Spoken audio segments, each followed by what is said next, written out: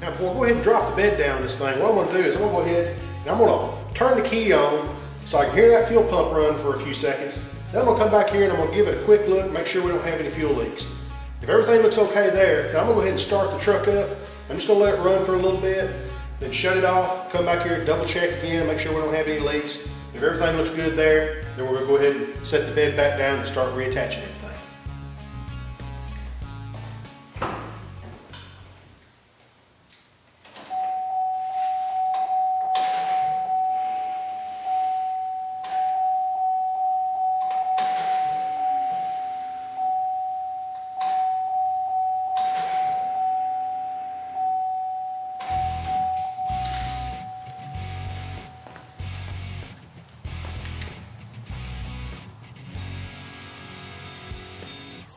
All right, everything looks pretty good there. Let's fire it up.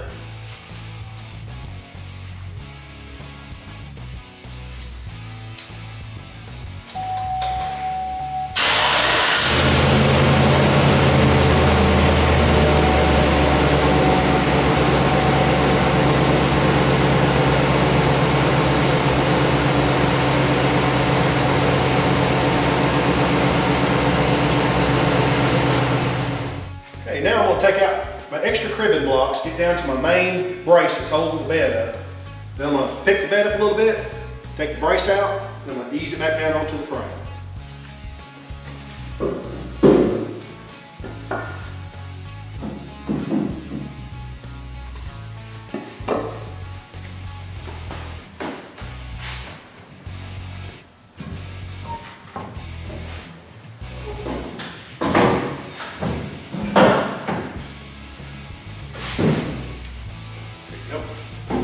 Just like that, nothing to it.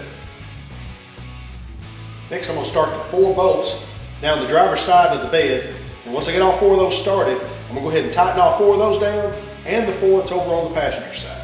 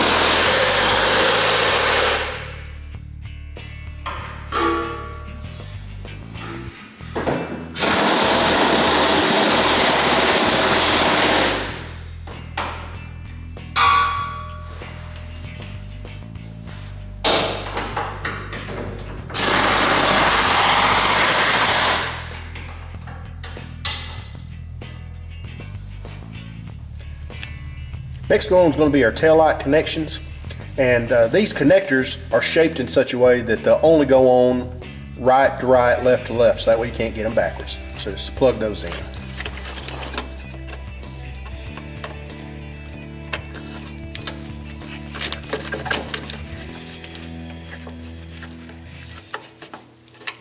Just like that. Now I'm going to reattach the fuel filler neck. Pull it up in place.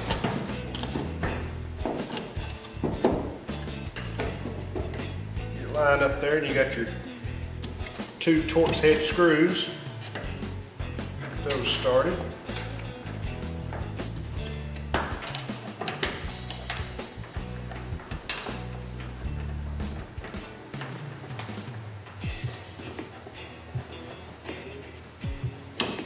Then once you get those started, you got your plastic rivet. You just pull the head up on the rivet a little bit, press the rivet down into the hole, press that plunger down, you got it. Then all we gotta do is tighten the 2 screws.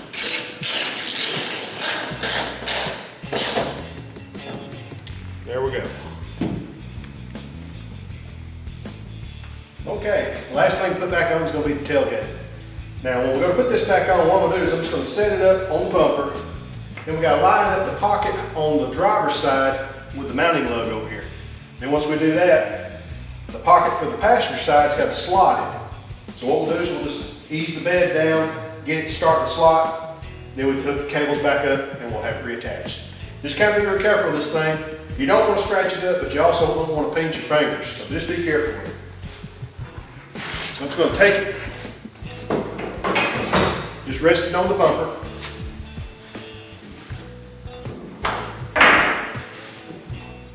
I'm going to start that lug in that pocket right there, just like that.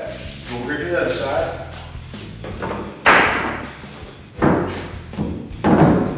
Okay, I've got it in place. And all I got to do is snap the cables back in place.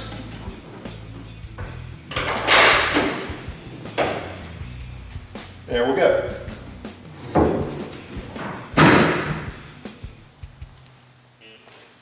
Alrighty guys, that's going to wrap up our fuel pump project for our 2007 Chevrolet Silverado Classic. You know, it wasn't too hard of a job to do. You'd think that that bed would be a little bit more difficult to raise up than that, but actually it's not very heavy at all. I mean, shoot, if this old redneck can do it, I guarantee you can do it too. Well, as always guys, appreciate y'all watching. Y'all come back by D-Ray Shop anytime. Never know what we're going to be working on next. All right, y'all have a good one.